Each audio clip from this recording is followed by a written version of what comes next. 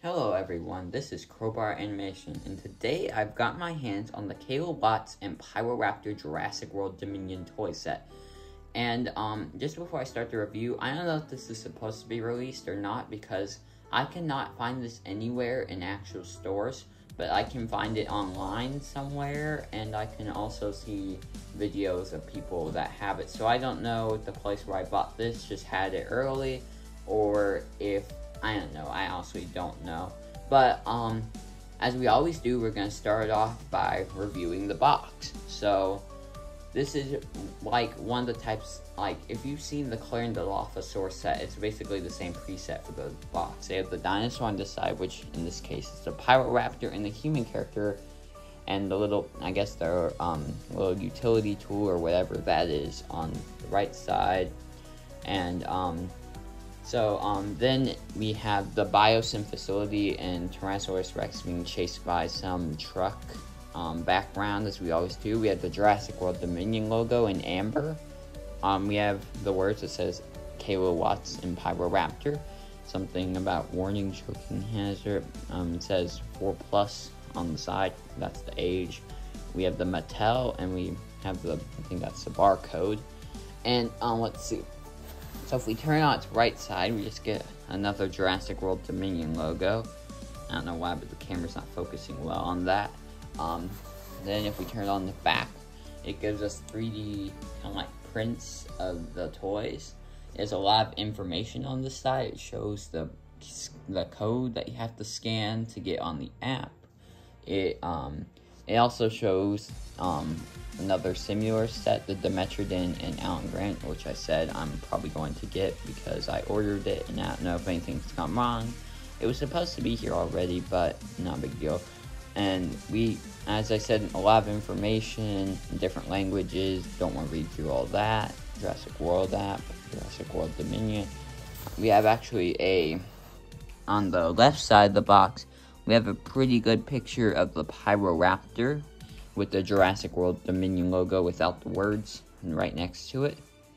And then, yeah, that's pretty much it for the box. So I'm gonna go ahead and go open it off screen, and then we will review the actual toy itself. So here they are, Kayla and the Pyroraptor.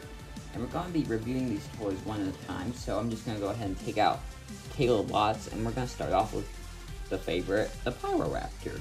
So, I'm not going to get into detail very much. The detail's pretty good. There are a few minor issues that I'm not going to really mention. But as for the Pyroraptor, the detail's pretty well. Now let's get into the mechanics. So, you can twist its tail like so. You can lean it up, like if it was almost like gonna call. 1 second. You can open its mouth. And it doesn't even have to be all the way open. It can be halfway open. It can be, you can put that lower jaw in any position, which is really good for stop motion animation.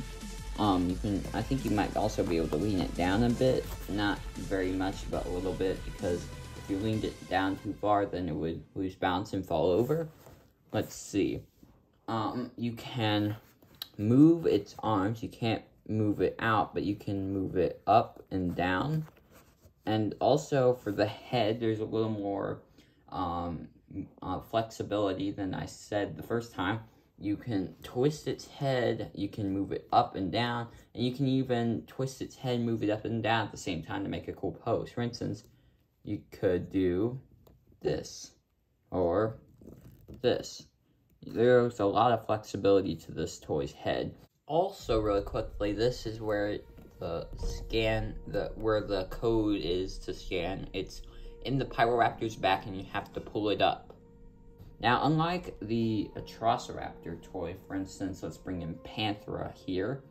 I'm pretty sure this is Panthera. You'll notice that the head kind of sticks up, like its neck sticks up, while the Pyroraptor just looks straight forward. So that's a minor difference in the Pyroraptor. Also, this has nothing to do with the toy, but I feel like in the movies, the Atrociraptor and the Pyroraptors are supposed to be completely opposites, because one has feathers, one has scales. The Atrociraptors are in a pack, the Pyroraptor is alone, but that's just something I wanted to point out. But anyway, let's get into Kayla Watts. So here she is, Kayla Watts, the human figure in this set. So as for her clothes and her appearance, she looks pretty close to what she did in Jurassic World Dominion. She had the brown jacket or coat, the green shirt under the jacket, the dark green pants, the brown shoes. Her face is pretty well detailed for something so small. I don't know if she was actually wearing those blue gloves or anything. I'm not sure. It's been a while since I've seen Dominion, so I don't remember all the details. She did come with a little taser, which I'm guessing is this is supposed to be a taser that she was using while they were up against the Pyroraptor on the ice. Let's see. As for articulation or movement, she can move her arms like this. She has, actually, for each limb, she has 2 joints. For instance, like on where her shoulder would be, she has a limb, and where her elbow would be, she has a limb, which makes the arm more movable. Instead of you just moving the arm itself, you can actually bend it with the second joint. You can twist her head, which you're about to see. I'm not going to turn it all the way around. I already showed you that that this toy has 2 joints on each arm. Same thing for the legs. You can raise the leg with the first joint and then bend it with the second joint, like she's walking. This would actually be very good for animators, even though it'd be hard to use. But yeah, that's just about all the articulation. Oh, I almost forgot. You can twist her body like on her hips, which is kind of nice. If like you're making a stop motion, she would still look to her right and notice the Pyroraptor. That'd be pretty cool. But in total, this toy set, in my opinion, is definitely worth the money. It was like $15.